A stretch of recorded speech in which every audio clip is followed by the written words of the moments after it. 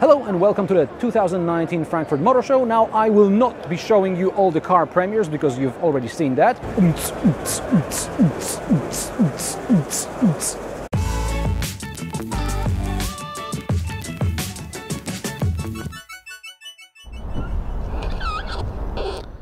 Today I will talk to you about car interfaces, something we already see in cars and something we will see in cars in the near future.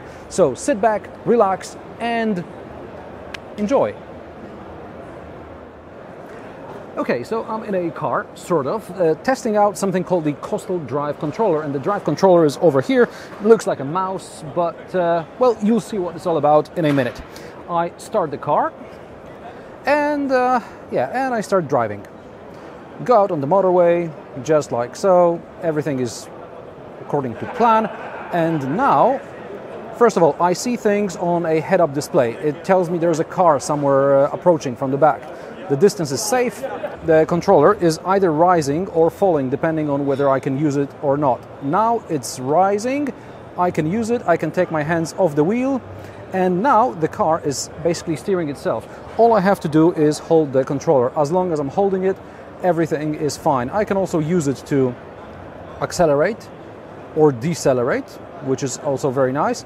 As long as I'm holding it, the car is steering itself. Now, if I stop looking at the road and start looking at you, I will, first of all, get some signs here. And second of all, if I don't start looking, I will get a vibration. It tells me to look at the road. Okay, we're going. Now I'm looking here. Oh, there's an AC controller.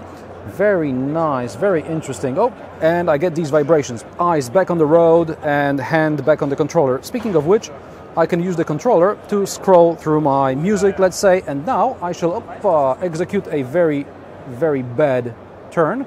Slow down. Okay, a bit more. Okay, and now the controller goes back up again and I can park. I just have to hold it still, and now the car will do parking for me, like so. Perfectly executed, much better than I would have done myself. And now it's going down again because it doesn't need to be in use anymore. 3D displays for cars, why would you need them? Apparently, one of the use case scenarios is that 3D is better to perceive a warning, for example. So if you're approaching a car, it's better to see it in 3D. Another idea could be to better present general information. As we know, there's more and more information on the display because there are more functions in the car. So this is another idea. Now, the 3D effect can be scaled up and down. So for example, if you have nausea looking at it, it doesn't mean that you're going to see it all the time. So you can adjust it from 0 to 100% if you really like it, or you can use it only for certain functions and you want to see functions like, for example, your navigation in 3D but everything else in 2D. That depends on you. Anyway, it's an interesting feature, and soon enough we may see it in our new cars.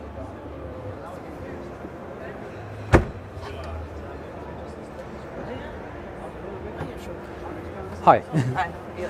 I'm Marek. Okay, so what is happening? First of all, you already saw that the steering wheel was Yes. in a locked position. So now it goes. After closing the door, it's more or less in the zero position. If I open it now, will it tilt? Yeah, it should be. Yeah. Okay, so this is to make getting in and out easier. Getting more space, and also if it is locked, you can grab it. Yeah, you can more or less have a better. You can. How it is called? You can hold. Yes. While you grab it to enter. Exactly, Yeah. Okay. Exactly. Okay, and now it's released. Yeah. Then the active back lifter was also moving up. So if I for an easy back lift. Okay. And if you buckle up, it's moving down. Oh, and the whole seat is. Yeah, exactly. And there's a sound played. Yeah. So the topic is that we would like to simulate and show here more or less system functionality. And the main key messages are personalized cabin. So first of all, you have an ingress position. You feel comfortable while entering the car. And if you are in a more or less close to the driving, we have a camera system, interior sensing, Okay, here it is. Which is doing a classification, and it's bringing you closer to the steering wheel.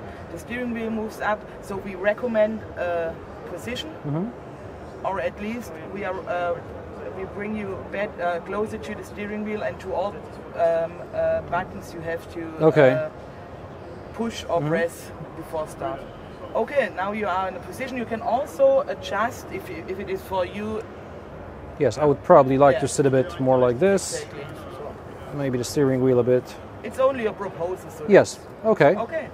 And then we have as well magneto-rhetorical fluid joystick, more or less. And you can also there we can do we can have customized haptical feedback. So we have a rotaria, so it's more it's a toggle. Yeah. And you also hear the sound, so it's... Yes, I can hear the sound, yeah. Exactly, because we would... it's natural. We would talk with all your senses.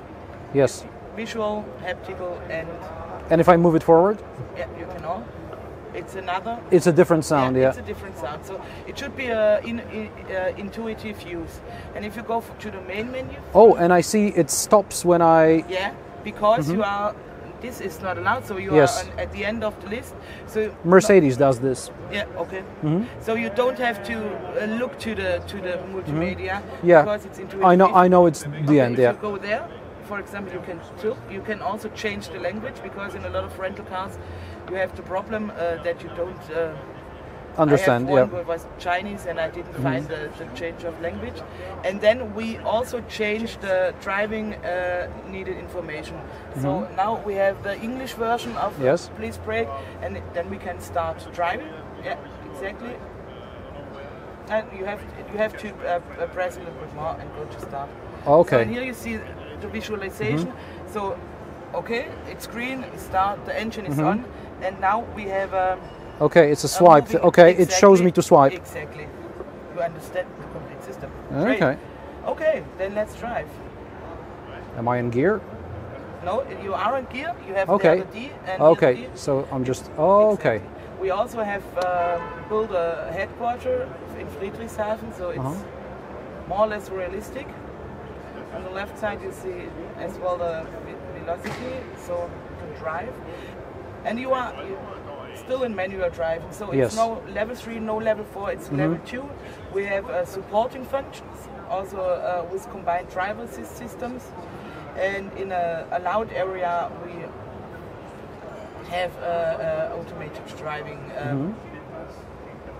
street. So in this area, automated driving would not be permitted? No. This is manual driving. You also see it in the hooding, so the information is you have... Yes, I can see we're approaching a speed limit. Yeah, it's 50, so you can... Yeah, but we're approaching 30. Yeah. So Okay. this is more or less a timely sequence. We call it zoom. So you only get the information for the current situation you are. So it's 50, now you see that the 30 is coming close and close, and now it's 30 because you're under 30. Yes. And if you drive a little bit, you feel now the... There is a bit of vibration. Exactly. This is based, we have a steer-by-wire solution here, so you have no there on the right side. Okay. You have no, There are no indicators. there are the indicators. Yeah. Oh. It's a prototype, so... Okay. We have a steer-by-wire solution, so you have no... I think Ferrari has indicators here, so...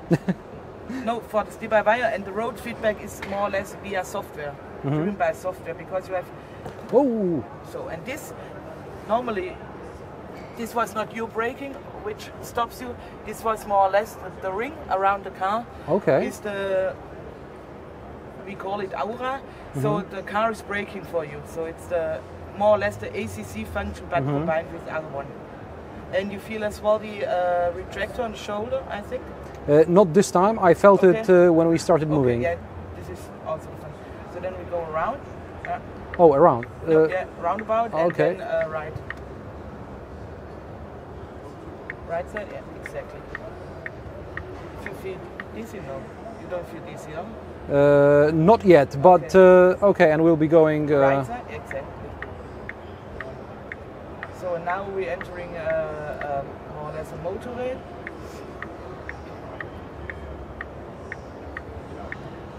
And also the steering angle. It changes. Yeah, and normally you have to grab in more or less 90 degrees corners, but because of the steer-by-wire solution, we can also support this via software, so we can limit the mechanical angle. So now you already get information that we are now in a AD zone, or close before the automated driving zone. Okay, so AD available. Yeah, wait a second, it's not, you are still in manual seat on the top of your display, and the blue sign is coming up, and as soon the blue sign comes to you, it's allowed, and you also get a visualization and the sound, and now you can push the AD. Okay. And you're driving to a comfortable position. It's no relaxing position. You are still. You have still the possibility. I'm able to take over. Exactly. Yeah. Okay. And the blue light should visual as well that you are now, or the car is now in charge of driving. So now it should take me to take over, or wait, what's happened? So we have several escalations. So you can take over if you want, but you can also wait till the car is requesting you to take over again. Okay. I can also see blue lines in the mirrors. Exactly. Yeah. We try to have also the visualization. Okay. Now, and you see the lights are coming to you. Okay. So the second you can still wait if you want. All right. Second is bringing you. Please take over. Now you okay. Now I can feel the. You get a haptic warning. Yeah. And please take over now. And now you can take over. And she's very persistent. Yeah. The vehicle will and now you stop because you didn't react. Off. And now we said, okay, maybe something happened with the driver. It's actually quite. Yeah. This is the active control rejected because maybe you are more or less you get a heart attack or things like that. This should only simulate. That's also possible to do a safe stop. Right? Okay. All right, and we're back in the. Then we are back in the headquarters. Okay. Thank you very much. You're welcome. So now if I stop. Yeah, and you. Okay, so now we're going back, and you buckle up. This is more or less. Okay. If now you're entering the car, because if you buckle up, buckle up, or if you unbuckle. Thanks a lot. It's a long day. If you unbuckle, normally you can also go. Aim to the. But handicapped people or also older people often have the problem with the back or things like this, and that's why. And also the center consoles are getting higher and thicker. Yeah. And that's why we would like to have an offering position for easier accessibility. And as well, we have the lighting. Yes. Yes, it's flashing. Exactly, to show you where to buckle up. Okay. Thank you very much. You're welcome. Thanks.